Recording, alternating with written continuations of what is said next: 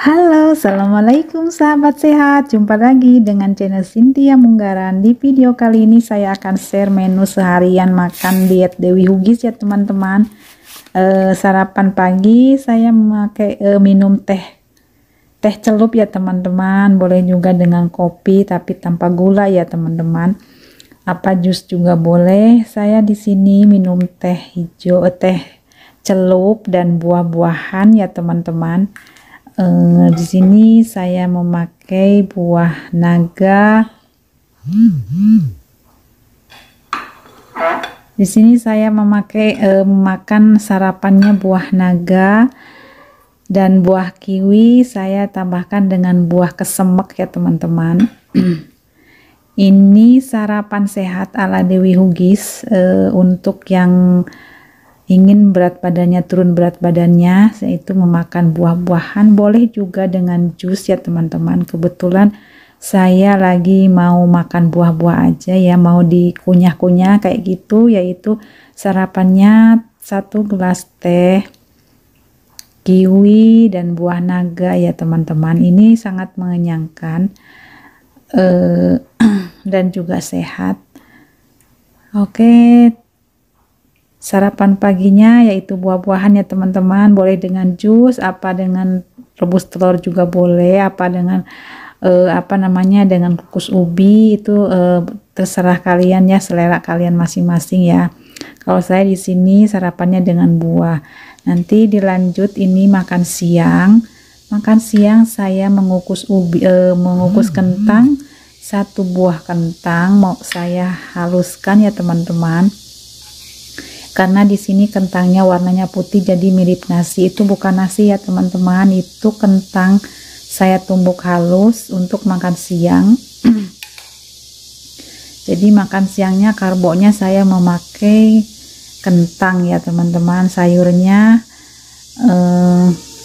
timun saya iris-iris, boleh juga kalau yang doyan sambal boleh pakai sambal. Saya nggak pakai sambal, saya menumis paprika ya teman-teman.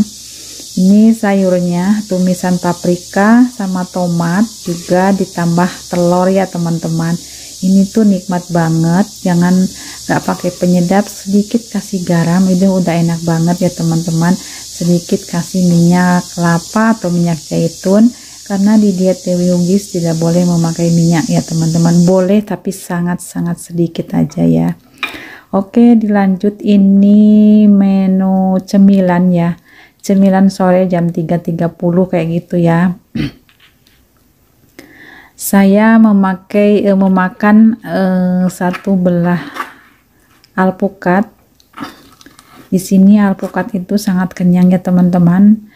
Ini satu belah aja karena sangat besar ya. Ini porsinya banyak ya.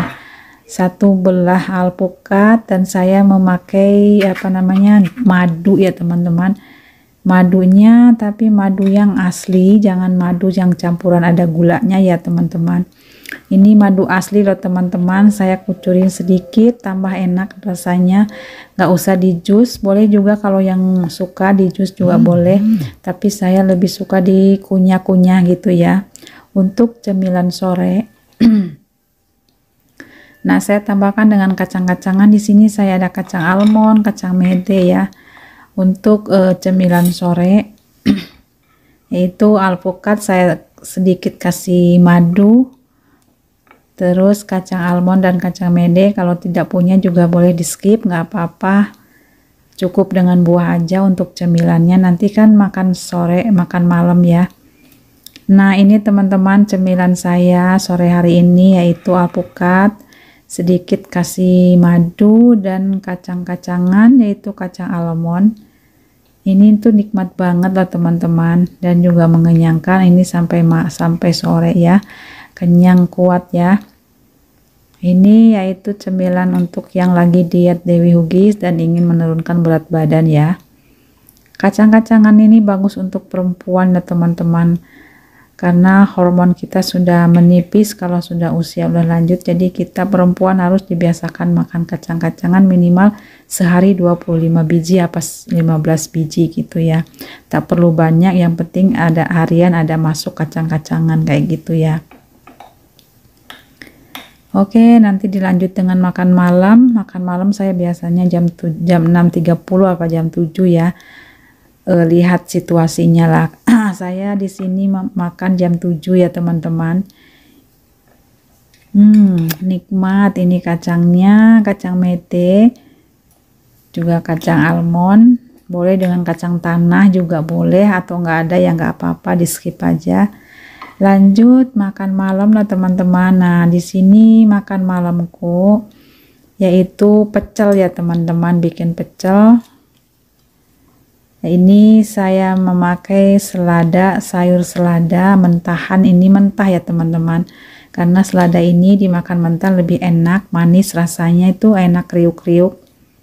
Ini selada air saya mentah, dan ini kukus kentang. Untuk karbonya di malam hari saya memakai kentang. Kentangnya tahu perlu banyak ya. Ini sayur selada, kentang, nanti saya tambahkan dengan wortel untuk sayurannya variasi gitu biar cantik ya. Ini semua direbus-rebus, ini wortel. Ini pecel ini aku suka banget kalau lagi diet tuh makan pecel itu enak loh teman-teman, karena tanpa minyak ya.